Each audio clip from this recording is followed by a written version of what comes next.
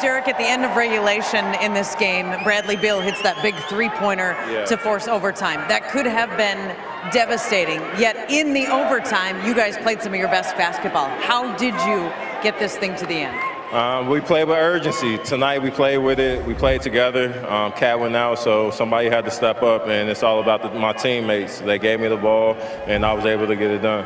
And when they gave you the ball, you hit some big shots. You also hit some ridiculously difficult shots, as you have done throughout your career. Yeah. How do you do that with such regularity? Hard work and believing in myself. I have self-belief, and like I said, I wouldn't be able to take them shots if my teammates didn't believe in me. So we're a unit. They believe in me to go out there and play my game, and that's an aggressive game.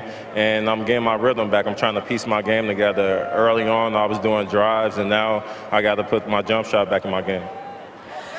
And you have now won as a team 5 consecutive home games. You're 22-10 at home over the season. What is it about this atmosphere, this court, these fans that you guys continue to thrive on? Oh, it's been great. You know, when we're on the bench, we're going crazy for the first 5. I mean, when I'm on the bench, I go crazy for the first 5. And whenever I sub in the game, I try to get the energy of the crowd, and it's been fantastic.